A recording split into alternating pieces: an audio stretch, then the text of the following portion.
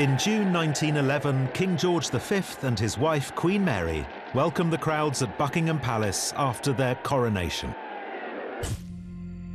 George is known as cautious and conservative, and Mary does not believe that it is appropriate for royalty to smile in public. Here his children play at being sailors. Practicing his rifle drill is his eldest son and heir, Edward, known in the family as David, one of his middle names.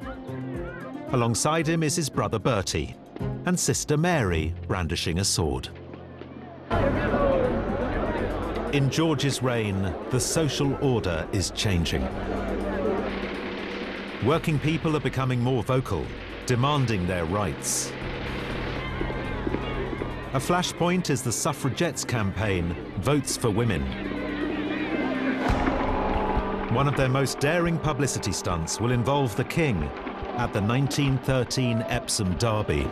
As the race reaches Tattenham Corner, Emily Davison steps in front of Anma, the horse owned by the King.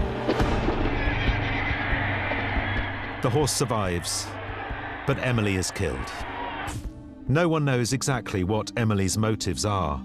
Some speculate that she merely wanted to tie the suffragette colours to the horse. Others see it as an act of martyrdom. The suffragettes are front-page news. A year later, 200 of them march on Buckingham Palace to present a petition to the King. 67 are arrested. George never publicly responds. As king, he is expected to be impartial in politics.